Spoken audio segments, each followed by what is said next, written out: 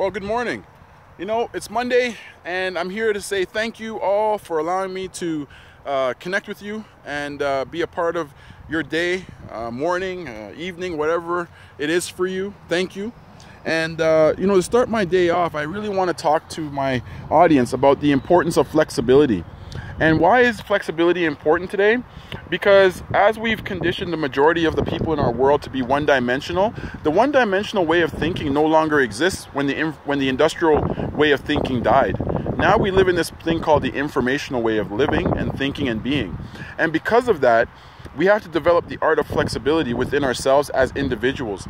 Because when you look at individuals, they're programmed either one-dimensional or they're programmed being flexible. The minority are being programmed to be flexible. And the reason why, because flexibility is a personal choice. It's a part of your character and integrity related to you and your dreams and your goals and ultimately achieving it in the long term. What the majority tend to do is become conditioned by society's ways of thinking and putting you as a pawn to be placed in a specific area with a specific title, with specific credentials and status. And then once you either get it or you don't get it, you're still not happy with the outcome anyways. We have a lot of unhappy people studying things they don't want to study because it's not related to their dreams and passions. We have a lot of unhappy people doing jobs that they don't want to do, but they're doing it anyways because they got to put food on the table, but they're still not happy with themselves. And they wake up bitter, angry, frustrated, pissed off.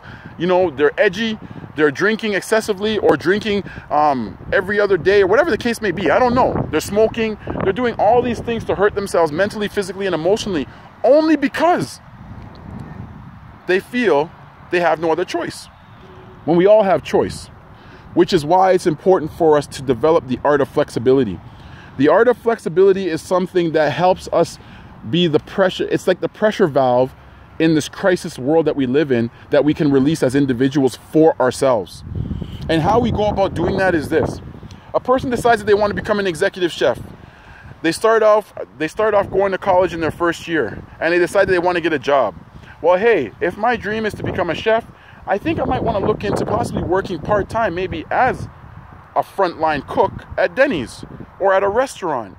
Because I know for a fact that some of the skills that I'll gain around my leadership skills, the skills related to the actual cooking of food and prepping will add value to the academic side of things. That's called being flexible. When most people, what they like to do is they say, okay, I want to become a chef, but I'm going to go work at the club. Okay, you make great money, but how does that pay off for you in the long term? In the short term, you're taking care of things, meaning the money helps you with other areas, which is great. But you're not creating a true win-win outcome. You're only getting short-term gain for long-term pain. And what we have to do is strategize and understand ourselves enough to realize that we have to be flexible. We have to adopt the art of flexibility in our dreams and goals and how we live. Because if we don't, the world's going to chew you up and spit you out, and you won't like it. Because it's happening now more than ever. We have hundreds and thousands of people looking for jobs, and yet there's like 20 jobs, but there's hundreds of thousands of people trying to get a job. Like, I mean, think about how many people are being chewed up and spit out now. It's happening on a daily basis. So it's time for us to take control of our lives. It's time for us to really grasp the idea of flexibility for ourselves and our future. This doesn't mean that this applies to only young people. This applies to everybody. You could be in your 50s and you can still put in the concept of flexibility for yourself. If you decide that you want to go after something, okay, how can we be flexible? If we're in the moment right now and we're being flexible, keep on doing what you're doing, because the long-term impacts of what you're choosing to do is going to add value to you. And when it adds value to you, you feel significant and important, and you feel that you can inspire others to do the same. It's a domino effect. But if we become conditioned by the world standards, then the world's going to just put us where they want to put us and spit us out when they're ready, and you'll have nothing to show for it. So, the art of flexibility, very important. I hope that everybody grasps what I'm trying to say. I hope everybody understands the importance of being flexible. And I hope that everybody starts to realize that as we approach this season of change, such as people going to school and changing jobs, be flexible within the scope of what you're doing. Because if you're not flexible, you're going to end up becoming bitter, resentful, and you're going to try to quit.